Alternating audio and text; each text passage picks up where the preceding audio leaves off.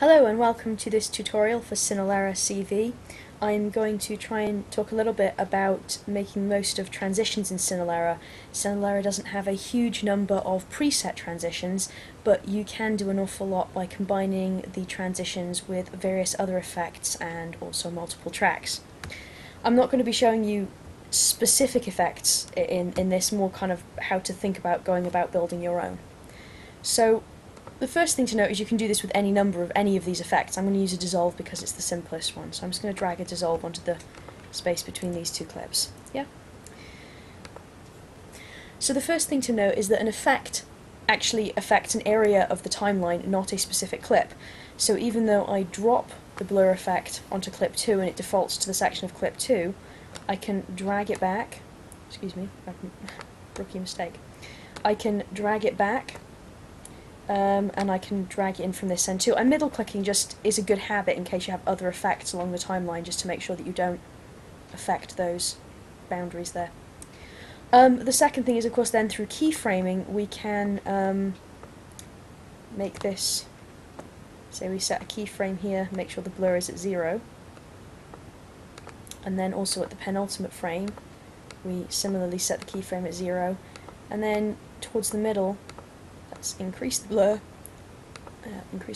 and if I play it now, you end up with a cross between a dissolve and a blur, which I know is a preset on many other video editing programs. And of course you can do that with brightness, with any other kind of effect that you'd like. So that's the first thing, just in terms of affecting the preset transitions, is just to remember that you have got multiple options. The next thing, though, is to bring in multiple tracks.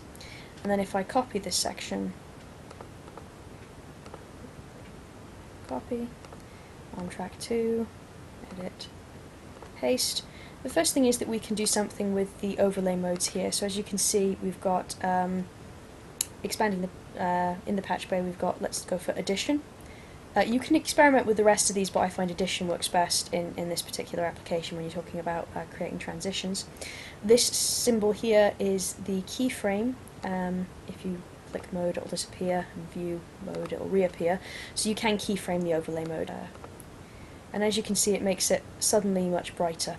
So if I then fade down and raise it there, you get a kind of flare effect in the middle of your dissolve, which looks quite nice.